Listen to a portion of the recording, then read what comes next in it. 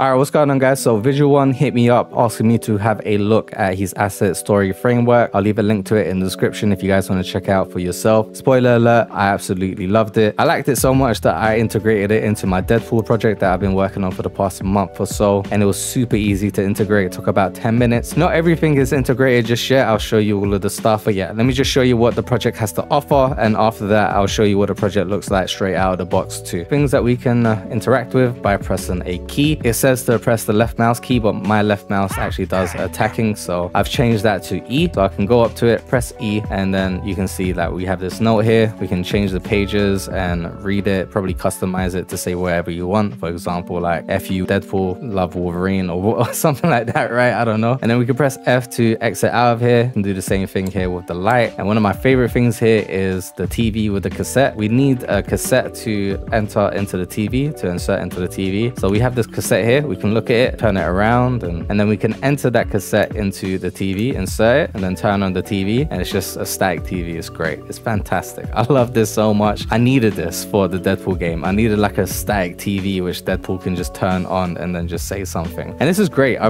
really like this. So there's a bunch of things here as well. So if I interact with this mug here, I could do with a warm, cozy cup of coffee right about now. There's like a little cinematic with some audio playing, which is great. This would be perfect for the Deadpool game where he can just interact with a bunch of random stuff. So yeah, we can do that. We can do the same thing with the awesome photo. Reminds me of my photography days.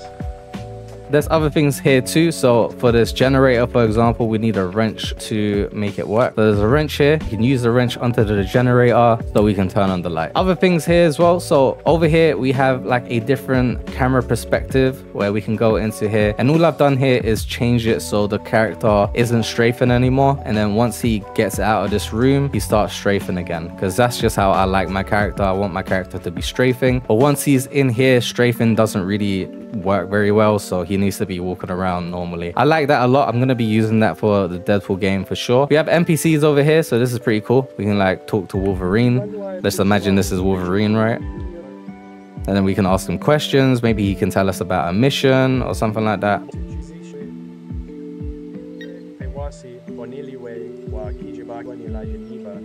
And that's pretty cool. So you can choose like dialogue options and there'll be consequences to your options, which is really nice. And here's another monitor here. So we can pick up this cassette over here. But when we insert this monitor and interact with it, as you can see, like the camera will change so we can look at the monitor to see what the screen is better showing. And then obviously we can change it from being static to actually playing something. I really like this area. This is like a puzzle area. So once we interact with this briefcase, seems locked.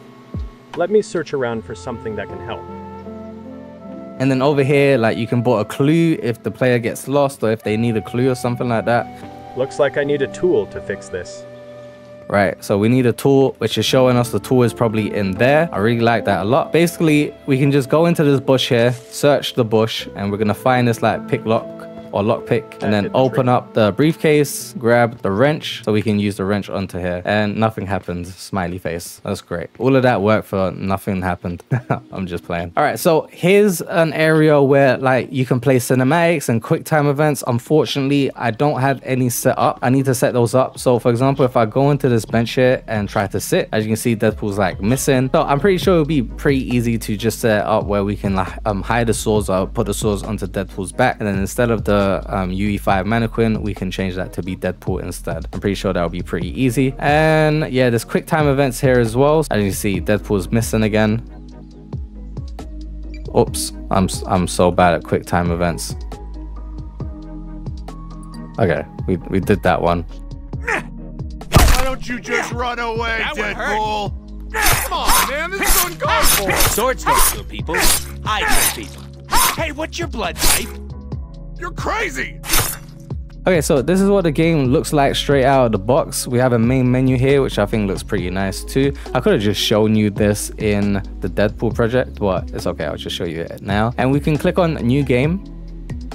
And then for example, if I was to save it here, so I can press P, save the game, save and quit, and press any button. And as you can see, this is changed to the time that is now. It's pretty cool. And it saved our position too, which is pretty nice. And then I can just show you all of the cinematics. So you'll notice one thing, the character sitting down isn't actually the same character that we are. Like, he doesn't have the backpack, the skin is changed and everything like that. We have this crate over here that I didn't show you guys, so oops. So we have this crate that will give you a set time to actually complete it. And yeah, I know it's still on the ground, but that's only just so you can do it again and again. I'm pretty sure we can just, once we're done with the quick time, it will be there if we want it to be like that. That's pretty much it. That's all of the project. I just wanted to show off one other thing too. All right, so I know that some people are going to try to compare story framework to Horror Engine, and you know, Horror Engine is free, story is, you have to pay for it, stuff like that. But you can already tell the difference in quality between the two assets. And you know, one's free and one isn't, right? Pretty much is a lot like Horror Engine, where we can grab the cassette and then place it in here, which is pretty cool as well. I actually really like this one too. I like this, the TV model and everything. That's really cool. I like that. Like, there's a lot of great things about Horror Engine. There's a lot of interactions, a lot of interactable items, but there's just a different type of quality to story framework than there is on Horror Engine. I'm pretty sure there's going to be such a huge learning curve between the two assets as well. Horror Engine, I imagine to be slightly harder, but I know there are a lot of tutorials out there for Horror Engine, but story framework is just super